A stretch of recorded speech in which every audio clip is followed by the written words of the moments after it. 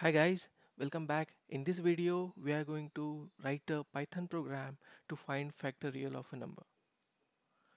This video is divided in part 1 and part 2.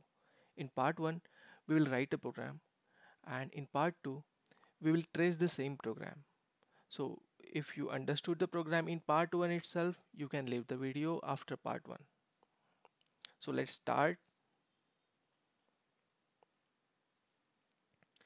To find a factorial of a number, first you need to accept a number from keyboard. Number equal to input,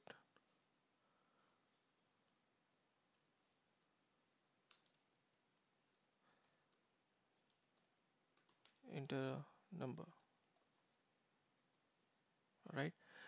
So this function will return you the number but in string format. Before you consume it, you'll have to convert it to integer because you want to do a mathematical operation on that number, so it has to be integer.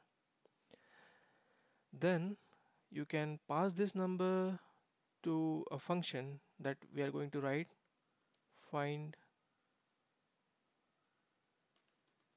factorial.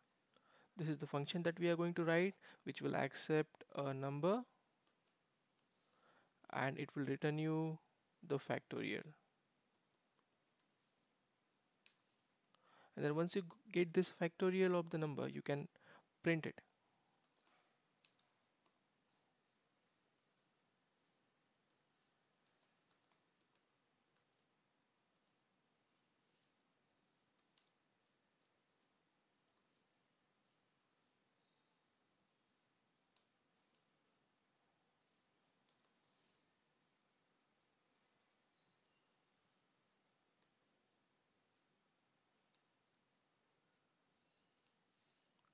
Right.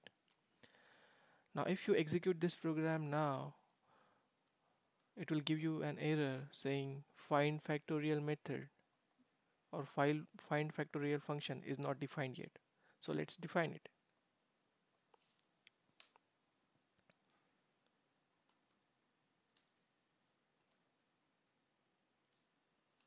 Find factorial. This function will accept a number. Alright. It will calculate a factorial. Initially I'll assign factorial as number.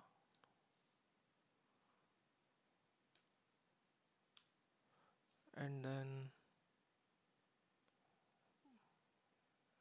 at the end of this method, end of this function, I'll return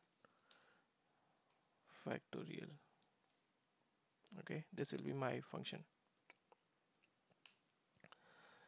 uh, so here is the logic. Now here we'll write the logic to calculate uh, the factorial of a number. So to find the factorial, you'll write a for loop with range 1 to number plus 1. 1 is the start value and number plus 1 is the stop value. So it will give me the range of, or all the numbers between 1 to number.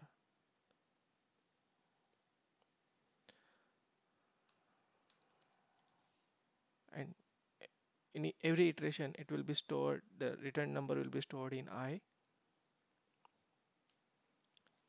Let's go inside for loop. Factorial equal to factorial into I. In that case I will have to assign factorial to 1. Okay, so this should calculate the factorial.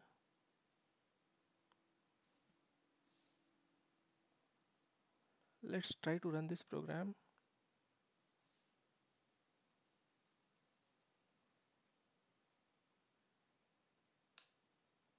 Enter a number 7, 5040 is the factorial of number 7. But what if you pass 0 or 1? Let's try to pass 0.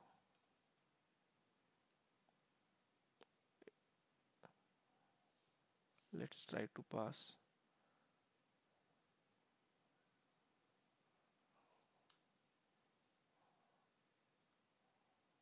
negative number.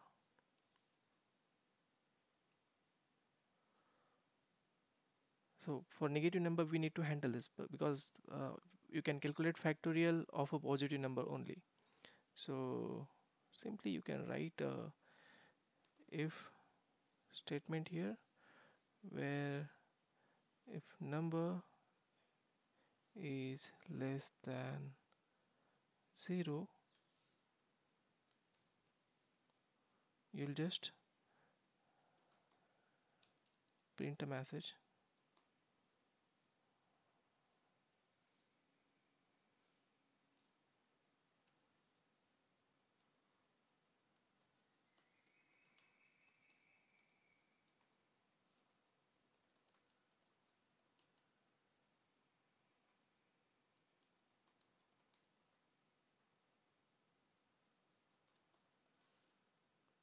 Alright, any appropriate message, and then finally you will return. Now let's try to run this program for negative number. Factorial of negative number cannot be found, and factorial of -2 is none.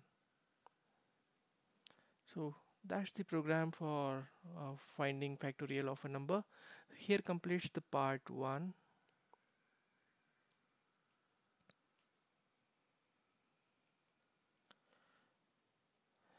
Uh, if you understood the program, you can leave this video. If you want to trace this program ahead, you stay back on this video. But before you leave, if you like this video, hit that like button, put your thoughts in comment section, let me know other programs you want to see on this channel, and don't forget to subscribe for more such more such programs on this channel.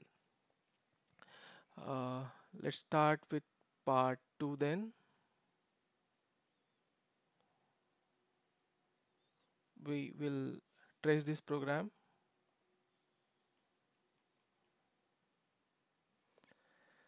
So let's assume we have uh, enter 4 as input. So number is 4, which will be sent to factorial function, and the factorial value will be 1.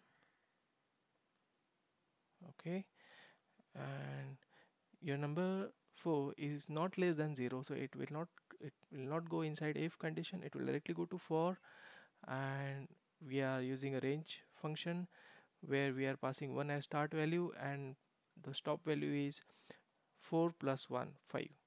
So it will give me a range from 1 2 3 4. Okay, so very first iteration, factorial is uh, 1 and I is 1. 1 into 1, so 1 into 1 is 1, and which will be stored in the factorial.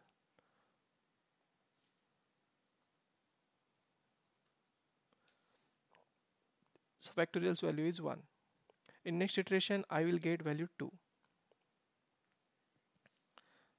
So 2 into 1 2, and the 2 will be get stored in factorial. In next iteration I will get value 3.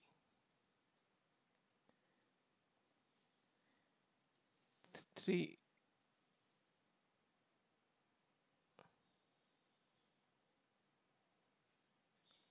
3 and factorial is 2.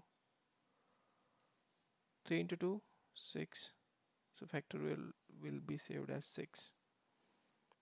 In next iteration I will get value as 4, so I becomes 4.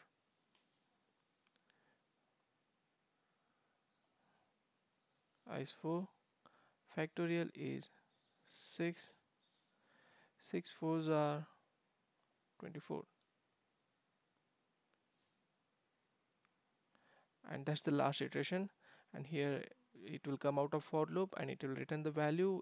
The return value will come here, and it will print factorial of a number is 4, factorial of 4 is 24. Alright friends, hope it helped you to understand this program. If you like this video, hit that like button and subscribe for more such videos in the future. And see you in the next video. Till then, bye bye.